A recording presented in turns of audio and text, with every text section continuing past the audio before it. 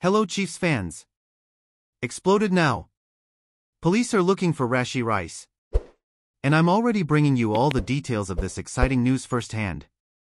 So to keep receiving all these Chiefs updates, make sure you're subscribed to the channel. Let's get into the important details. Yo, check it out. The Fuzz is on the lookout for RASHEE Rice from the Kansas City Chiefs, yo. Seems he's caught up in some serious mess down in Dallas, where there was this wild scene with a Chevy Corvette and a limo tearing up the streets, causing a whole lot of mayhem. So get this, man.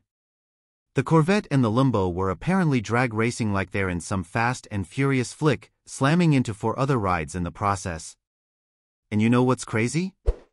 Both those hotshots behind the wheels, they bolted from the scene faster than a cat on a hot tin roof, leaving the wreckage behind for the cops to sort out. Now, TMZ's got the scoop, showing the aftermath with cars all smashed up and folks dipping out like it's a scene from a blockbuster, yo. And let me tell ya, this ain't no joke, bruh. It's like that situation with Henry Ruggs 3, where one wrong move can flip your whole life upside down.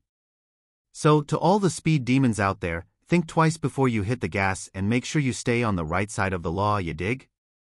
What about you, fan? Do you think RASHEE Rice is guilty? Yes or no? Leave your opinion in the comments below and let's discuss this topic because it's crucial for the Chiefs. Don't forget to subscribe to the channel to keep receiving the latest Chiefs news. And give this video a thumbs up to support the channel.